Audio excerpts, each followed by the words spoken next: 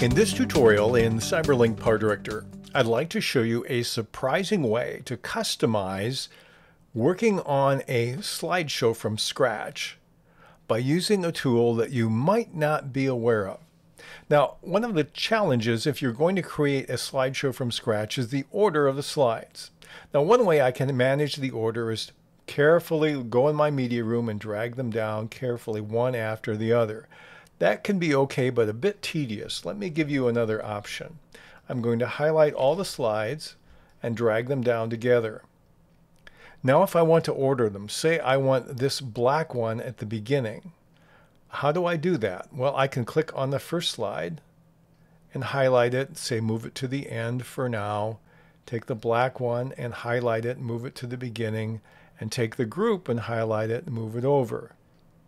Now that's a lot of mouse action just to move one single slide. Let me show you a different way. We're going to work on what's called the storyboard mode, because in PowerDirector you have the timeline mode, which is the default where we normally start out, and you have the storyboard mode. To switch between the two, you press the Tab key on the keyboard. Let me do that now. Now I'm in the storyboard mode. If I press Tab again, I'm back to the timeline mode. So in storyboard mode, it's really nice when you're working with single images like this.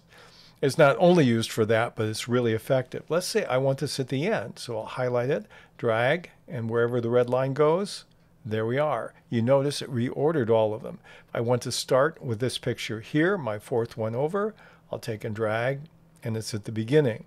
And I can modify these very easily from dragging from one spot to another as much as I want. So to reorder images or other elements, in fact, this is a very simple way to do it. When I press the Tab key, I'm back into my timeline mode. I can do other editing.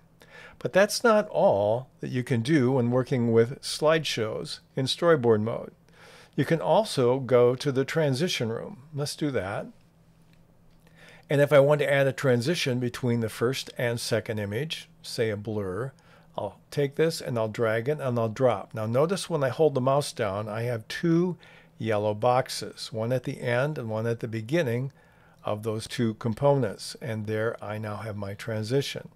So if I click on this and press the space bar, it will play, and I'll see my transition, my blur transition from the first one to the second one. I can take any one I want and drop it, and I'll see those two little boxes. If I change my mind and I say I don't want the first one to be a blur, I want it to be a slide, I'll take and drag it down. It will highlight those little boxes already, and it will replace them with the new transition that I want to use. So I'll play this, and now I will have a slide transition. So that's how you can add one, and that's how you can change one. What if I want to delete one? What do? I simply use the mouse and click on it, and then press the delete key on the keyboard, and it goes away. So it's a very easy way to manage transitions manually if you want to when you're working in this mode. And if I were going to do all of them, I'd make my transition room huge. I'd load up all my transitions, not just the general ones, and then I would just drag and drop visually between the slides because it's very easy to see what we're doing. There's another thing that you can do as well. If you want to add music to your entire presentation, you can click on the little music symbol here, add background music, and then you select the music that you want to use. Let's take this one here and click on OK. And now I've been able to add the music, and it will make the music equal to the duration of my slides. I'm going to hit the Tab key and go back into my timeline mode. And here it's taken that music and it's replicated it so that it will recycle until it reaches the limit of my slideshow. Now, normally that's not how I would do my music, but if you're in a pinch and just want to have some music that will play for the duration, it's a very simple way to add that to your slideshow.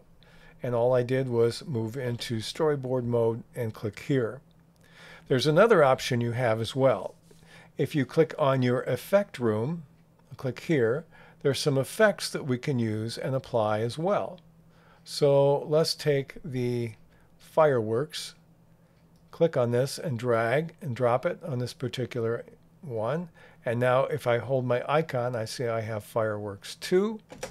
If I go to play it, there's my fireworks showing up. If I want to remove it, I click on it, click on Effect, make sure my fireworks is checked in the upper left corner, and click on minus, and it will remove that particular element.